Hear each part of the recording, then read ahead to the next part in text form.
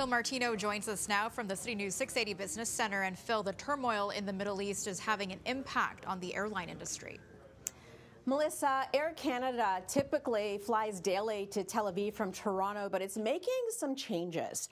Canada's largest airline says it's canceling all direct flights to and from Tel Aviv through the end of October due to the war between Israel and Hamas.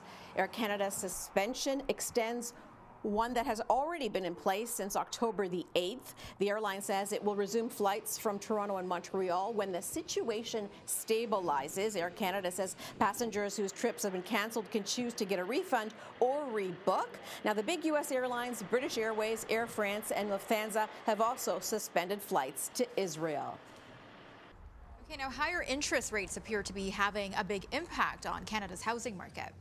Melissa, Canadians are really feeling the pinch, and according to real estate experts, you just don't have as many people in the market right now looking. So the Canadian Real Estate Association is lowering its forecast for home sales and prices this year due to the weakness in Ontario and BC. The association says it expects about 449,000 residential properties to trade hands via Canadian MLS systems this year. That is, get this, a nearly 10% drop from 2022.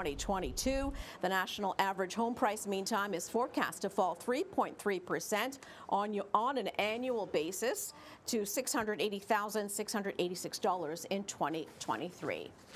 And speaking of interest rates, the housing market, there is a big decision looming for policymakers. It's a big decision. The Bank of Canada governor says the central bank will decide at its next rate meeting whether or not to increase rates further or exercise some patience. I'm sure a lot of people are hoping that's what's going to happen.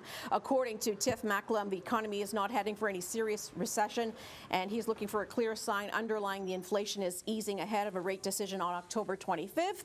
According to Macklem, while demand in the economy is slowing, core inflation has remained sticky over the last 6 to 8 months.